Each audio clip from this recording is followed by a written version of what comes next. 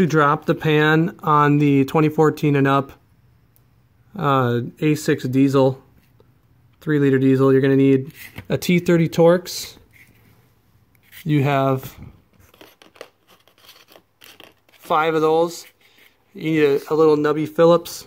These are the single turn Phillips.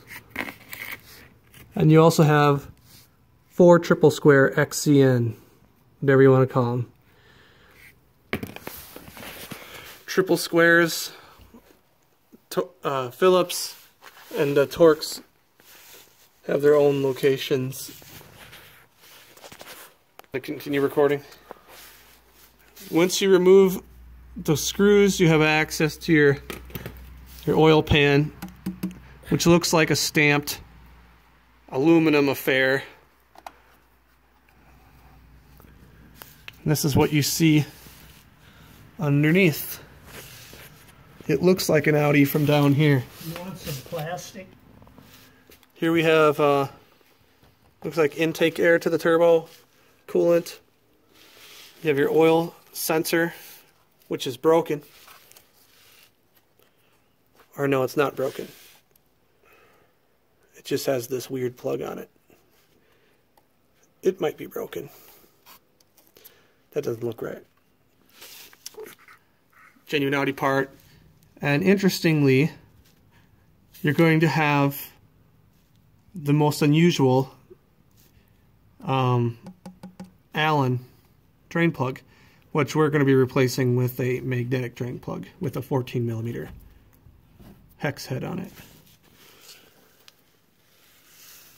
The oil pan looks good.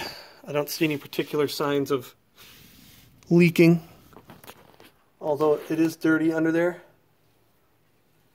So it's something about, you got to be careful of which way these shields overlap.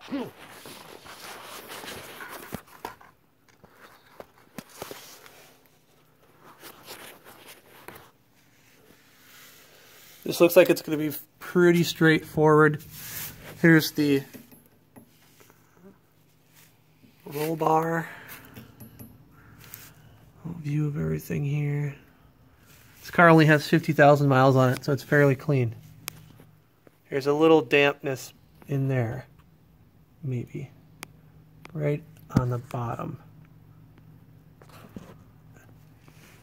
I see a little signs of oil or something in there.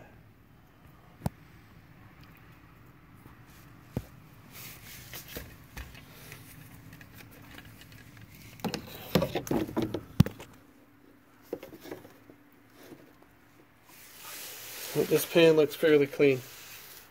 Looks like a new motor. Looks like it should. Little surface rust right here.